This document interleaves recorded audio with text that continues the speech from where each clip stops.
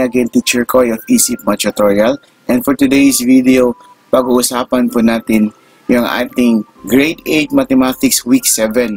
Tapos ang topic po natin ay Converse, Inverse, and Contrapositive. So, kung bago po kayo sa aking channel, huwag niyo pong kalimutan i-subscribe at pindutin ang bell icon para po lagi po kayong updated sa lahat ng mga bagong videos po natin.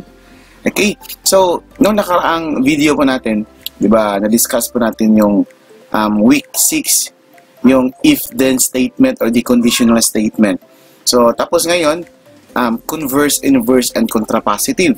So, our learning competencies, we have here, determines the inverse, converse, and contrapositive of an if-then statement, and illustrates the equivalences of the statement and its contrapositive and the converse and inverse of a statement. And our objectives at the end of the lesson, students are expected to formulate the converse, inverse, and contrapositive of the conditional statement, and define logical equivalent statements and identify logical equivalent statements. So para po mas maintindihan po natin, punta na po tayo sa ating lesson 1. So our lesson 1 is converse, inverse, and contrapositive. Ano po ba itong converse, inverse, at saka contrapositive? So I've said kanina na nung nakaraang video po natin, yung week 6 ng ating grade 8 mathematics, nag-discuss po tayo tungkol sa if-then statement or the conditional statement, di ba? Yung if close at saka then close. Tapos yung hypothesis po natin ay P. Tapos yung ating conclusion ay Q. So if P, then Q. Diba? If hypothesis, then conclusion. Kung meron kang ginawang experiment, siyempre merong outcome or conclusion, diba? Or result. So, three statements can be formed from an implication if P, then Q, or if then statement, diba? These are its converse, inverse, and contrapositive. So, ano ba itong converse? So, we have here the table and the symbol.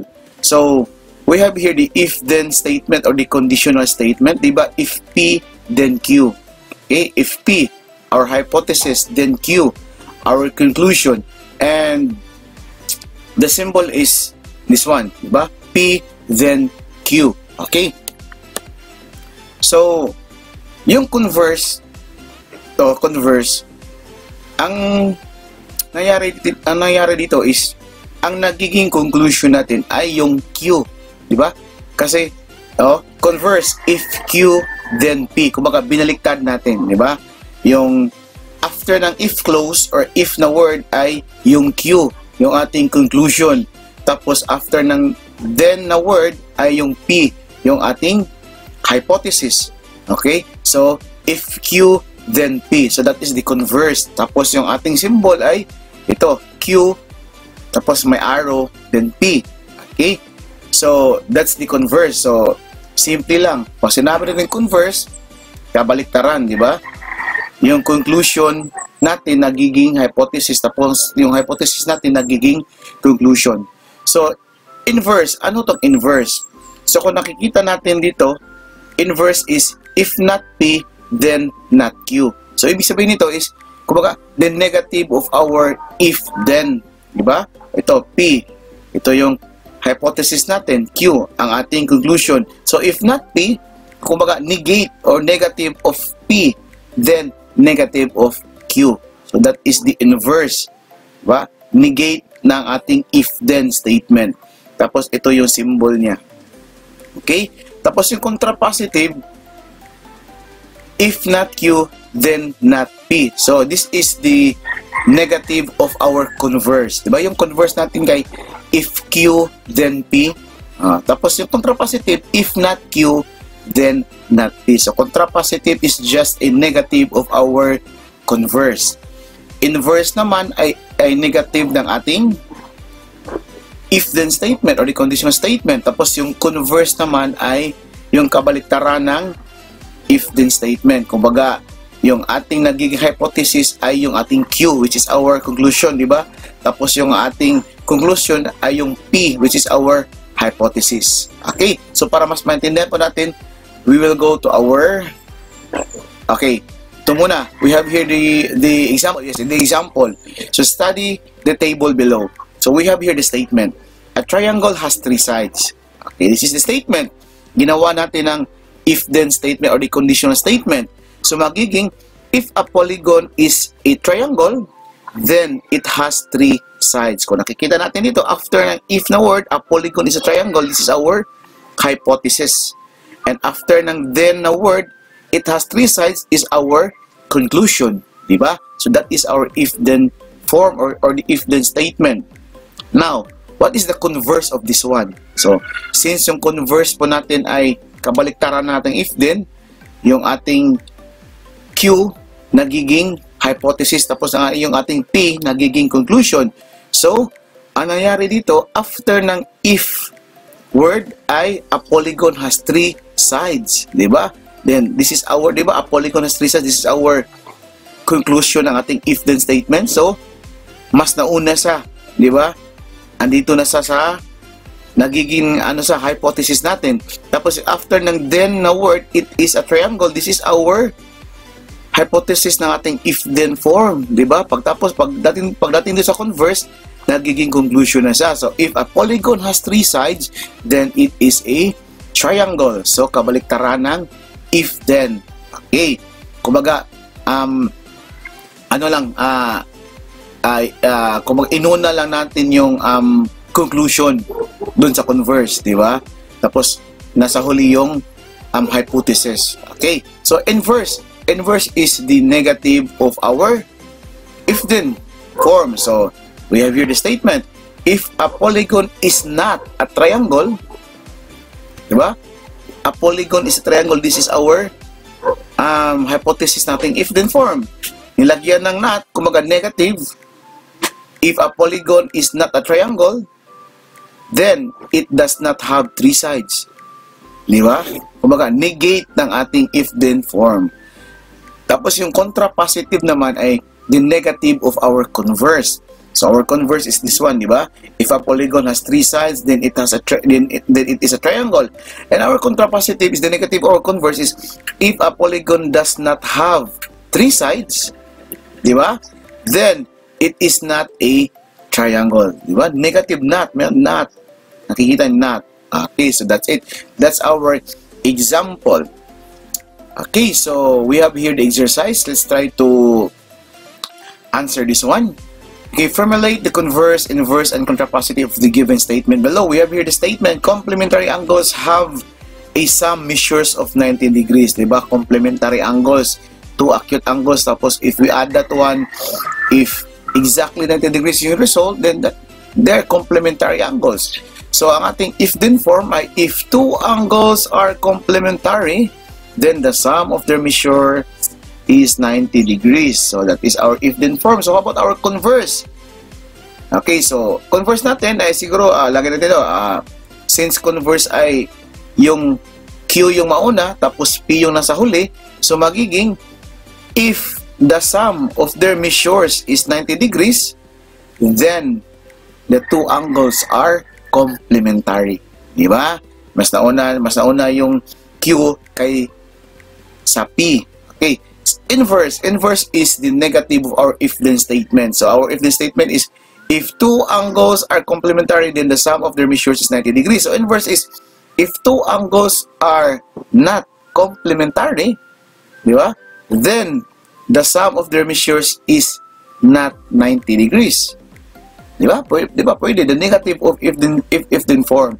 And then our contrapositive is the negative of our converse. Yung converse natin kanina, diba? Sinabi ko, if the sum of their measures is 90 degrees, then the 2 angles are complementary. So our contrapositive is if the sum of the measures is not 90 degrees, therefore, or then, the 2 angles are not complementary. Okay, so that's it. That's how to formulate the converse, inverse, and contrapositive of the given statement or of the given if-then form or the conditional statement. Okay, so for our lesson number 2, we have here truth table of conditional statement and contrapositive, converse, and inverse. We have here the table summarizes the truth values of an application or conditional statement and its converse, inverse, and contrapositive. So we have to remember this one because it's very useful sa ating topic, di ba? Okay, so we have here the example. When two statements have the same exact truth values, they are said to be logically equivalent. Kung ang dalawang statement ay they have the same truth values, diba? If we go back here to the table, magkaparehas lang truth values, then they are logically equivalent. Okay, so we have an example. Yung statement na if P then Q at saka yung if not Q then not P, they are logically equivalent since they have the same exact truth values. If we go back to our table, diba, if P then Q, diba, true. Tapos yung if not Q then P, true. So they are logically equivalent since they have the same truth values. Okay, so ito naman, if Q then P and if not P then Q are logically equivalent since they have the same exact truth values. Kung ating titingnan sa ating table, if Q then P and if not P then Q, di ba ito? Pareho sila ng truth values, therefore they are logically equivalent. Okay, so next, okay, so that's it for our lesson 2, our truth table of conditional statement, contrapositive, converse, and inverse. So what we're going to do is just memorize this one, the table, and try to understand. Okay, kasi ito na to, as you can see it here, meron siyang truth values. Okay, so that's it for our lesson number 2. And for our lesson number 3, the logical equivalent statements and an if-then statement and its contrapositive are logical equivalent. The converse and the inverse of an if-then statement are also logically equivalent. So, ibig sabihin nito, yung ating if-then statement at saka yung contrapositive natin ay logically equivalent. Diba? Yung ibig sabihin, yung truth value nila ay the same, exactly the same truth values, then ang kanilang converse at saka inverse ay also logical equivalent or the same truth values. Okay, so we have here the example. Write the converse, inverse, and contrapositive of the given conditional statement. If two triangles are congruent, then their corresponding parts are also congruent, and identify the logically equivalent statements. So if two triangles are congruent, then their corresponding parts are also congruent. Okay, so yung ating if-then statement, diba? If two triangles are congruent and their corresponding parts are also congruent. Yung ating converse, kabaliktaran ng ating if-then statement, yung ating Q nagiging hypothesis, tapos yung ating P nagiging conclusion, nagiging ganito na siya, converse. If the corresponding parts of the two triangles are congruent, then the two triangles are congruent.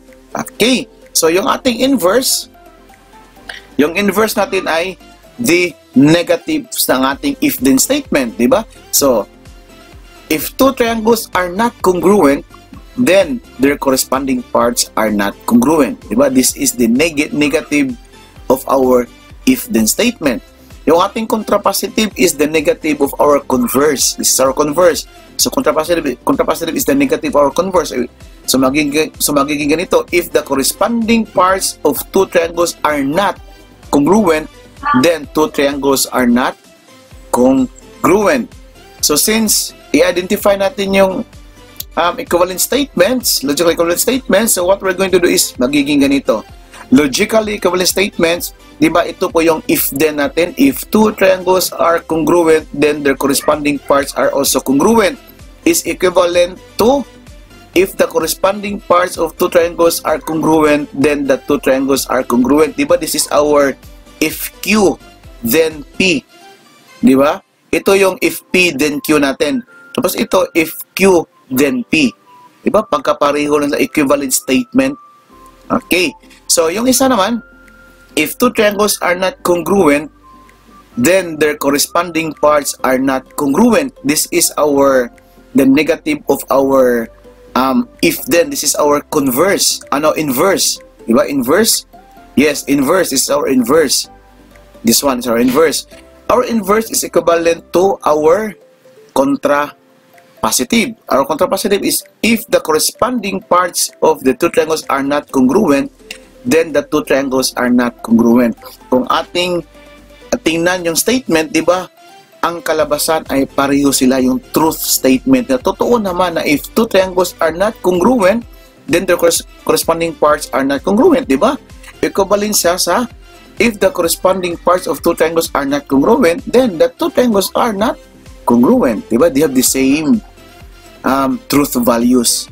Diba? Yung ating inverse at saka ating contrapositive. Same also with our if-then statement and the converse. Okay? So, that's it. And once again, it's my teacher Koy of EClass tutorial. Thanks for watching and see you in my next video.